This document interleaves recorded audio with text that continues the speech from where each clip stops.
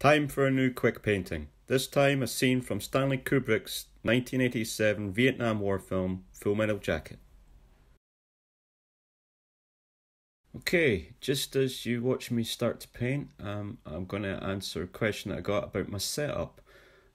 I like to do these paintings in front of my computer screen purely on the basis of that's where my reference is. Instead of printing out reference or drawing things out and then going from my own sketches, it's just easier for these quick paintings to sit in front of a screen that's got a screen grab of the scene that I want to paint.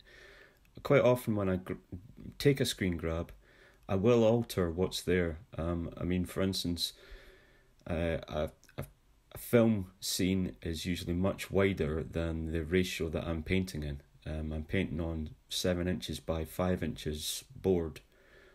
So I quite often have to pick a scene that I like and crop it down, and sometimes you lose a bit of information, a bit of something that's good about that scene, so sometimes I have to move figures around or change things. But yeah, I basically sit at my computer desk with a collapsible A3 easel board and paint away. Okay, this is about 50 minutes in. I've done this slightly different from how I normally do. I would usually put a wash over the whole board, but in this scene there's 2 strong colour schemes. There's a dark grey blue scheme which takes up most of the picture, but there's also a lighter green scheme that's painted on the walls of the toilet block. So I just concentrated on getting the first part in, which is using Payne's grey, ultramarine and white.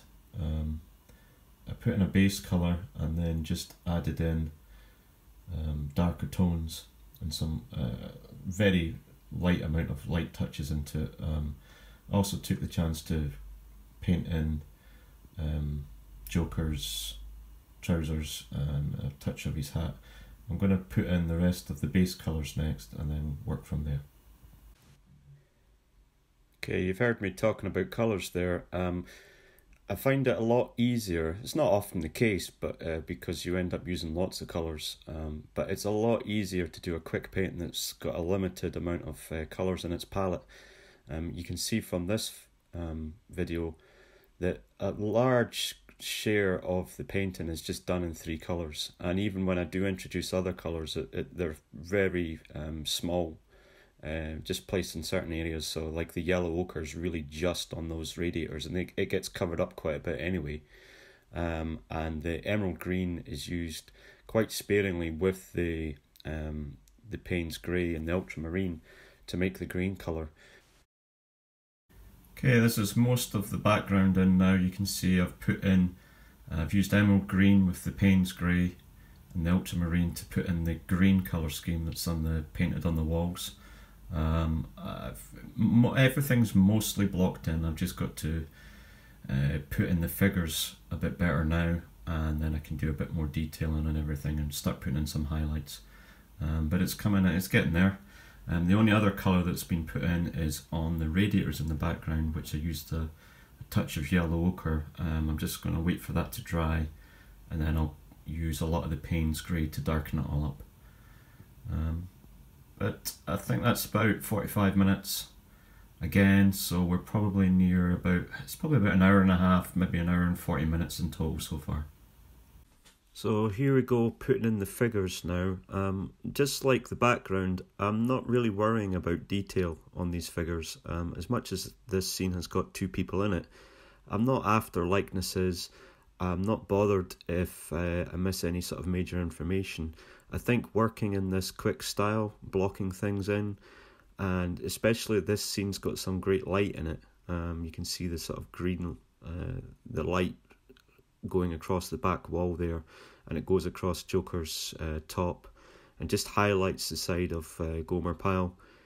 I think your brain adds in detail. You can see me painting in Pyle's legs there, and it really is just 2 shades, and I've put it in quite quickly. I'm not worried about details of muscle shape. It's just the light. And like I say, I think your brain adds in those extra details. some more work done. You see the figures are in now. I've added in Naphthol Red into the colour mixture. I need to do a little bit of sorting out on the Joker's helmet. I'm just not quite happy with the shape of it at the back there. Just needs a bit more definition. But I'm almost there.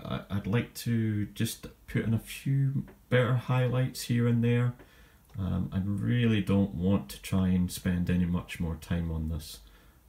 So I reckon that's been about another half hour, and I'll probably spend about 20 minutes, maybe slightly less, putting in just adding some darker tones here and there and adding some highlights in.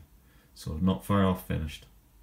Okay, this last bit is really just sorting out a few problems. You can see me fixing the helmet, and I'm about to start painting on defining the foot and the leg.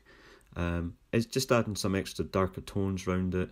Again, I'm not really adding any detail. I'm just picking out points that your brain sees, your eye sees when you're watching the film. You're seeing the scene as a whole rather than paying any attention to any one particular thing. And I think these small paintings and working to a deadline helps get that across. It's also great practice, so I love doing these, and I hope you enjoy watching them. Okay, that's it finished now. I didn't have much more to do on it. I put a bit of definition around Pyle's leg, sorted out Joker's helmet, and just added some more highlights. But that's it all done. If you've enjoyed watching me paint, give this video a like and subscribe to my YouTube channel for more content. All of my art is available to buy, so check out my shop. And if you'd like to help keep me painting, you can support me on Patreon or throw me some cash at Buy Me a Coffee. You'll find links in the description box below. Thanks for watching.